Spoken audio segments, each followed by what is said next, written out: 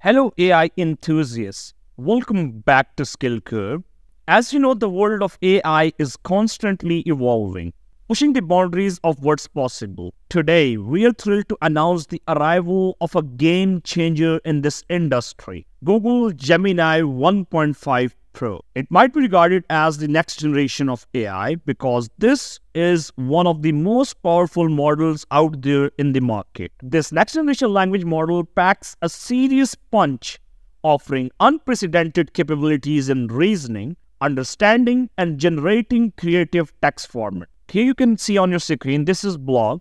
It says Gemini 1.5 or next generation model now available for private preview in Google AI Studio. It's not released for public yet. It's in private preview mode, so it won't be available for everyone. But I will tell you how to get access to this amazing, powerful model. If you scroll down, here you can see that developers can sign up for private preview of Gemini 1.5 Pro. So if you just click on this link, so I already have submitted the form. So it says like you're on the wait list. It says we'll send an email to let you know about what's their decision. Okay. If you scroll down, now you can see that it has increased the token number, like almost 1 million tokens. So that's really amazing thing. Before it had only like 0.2 million tokens. Now it increased it up to 1 million tokens. So that's really great. So now if you just scroll down, you can see that they have some use cases as well. Suppose you upload files, you can upload multiple files now,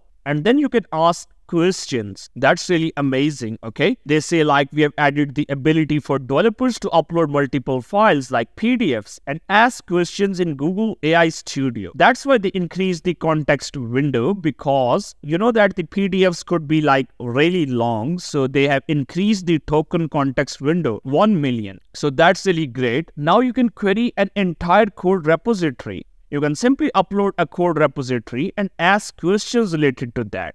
That's really awesome and amazing. I am literally amazed like how Google's AI game is going forward. Now you can add a full-length video as well. So that would be something really interesting. You can see that it just uploaded a video and it's asking like summarize the plot in a sentence. And it did that. You can see that's really great. And it says like more ways for developers to build with Gemini models. I already love Gemini Pro model and Gemini Pro Vision. They are the best. The best part of these models is that you can design an application in Google AI Studio and get code, and then you can implement that system anywhere. It's that simple. You can read more about the blog here.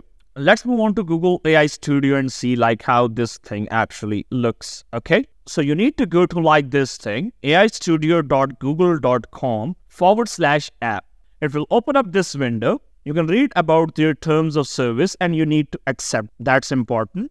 Click on continue. And now you can see here that Gemini 1.5 Pro experiment. You can join waitlist from here as well. So it will open up a form in this way. Okay. So what you can do, you can select your profession. If you're a software engineer, product manager, designer, data scientist, anyone. Okay. So I will choose the software engineer and intended use to create an application, that generates new content, to create a chatbot, to create an application. Okay. So that's important. And then you can simply click on join with my Google account. So it will add you on the wait list, but we can still experiment some of its features. Okay. We can upload a file and we can upload folders as well. So let's try to see some of the use cases it can offer to us. So all right, first of all, I'll try to upload a file. I'll try to upload a research paper, which I already have downloaded. It's just for sample to show you guys how capable this thing could be. So it's loading. You can see right over here. It will take a while to load up this file for you. All right, the research paper has been uploaded successfully. I can simply ask it, provide me a long summary for this paper. Let me just submit. Yeah, you can see right over here that this is the summary of this research paper, and I am literally impressed how efficiently it just produced this. I have created a project previously as well of document summarization. In that, what you had to do, you had to convert the document into vector database. then fetch the results from there. So Google has made this thing a lot easier. This is one use case which could be implemented. PDF summarization. You can add multiple PDFs as well. It's that simple. Now let's see if it can actually perform data analysis tasks. So I can upload a CSV file in here. Let it just finish. Yeah, it's done. Okay.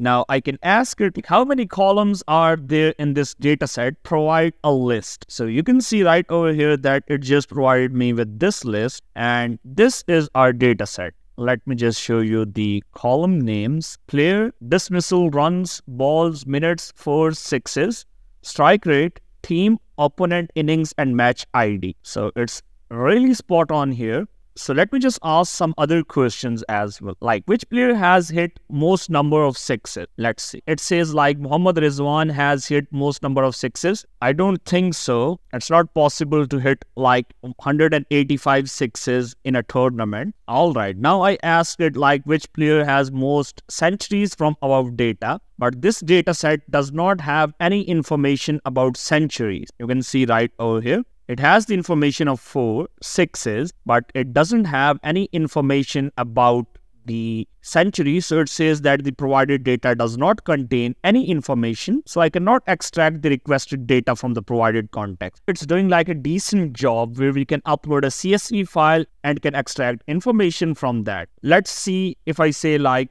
provide me a Python script to fetch number of 4s hit by David Warner. Let's see. That's awesome. You can see how amazing this script is. If you run the script and provide this data, you will definitely get number of 4s that were hit by David Warner. So it's actually doing a decent job here. And I am literally impressed by this. So when you will get the access of Gemini 1.5 Pro, so you can simply click on get code to get code for this setting. Then you can simply create the application anywhere you want. So it would be that simple. Now let's try to see another use case. I will try to upload a complete code folder and we'll try to see if we can query the code documents as well or not. I'll simply click on upload. It says like this can take a few minutes, so I'll wait for a while. Alright, so our folder has successfully been uploaded. So for now, there is a serious issue of like token length because it's just providing us with 30,720 tokens. So if we upload like a large code repository, so we get out of tokens and we get an error. So once you'll get the access of Gemini 1.5 Pro, so this token length is going to be increased to 1 million. So that issue would be resolved.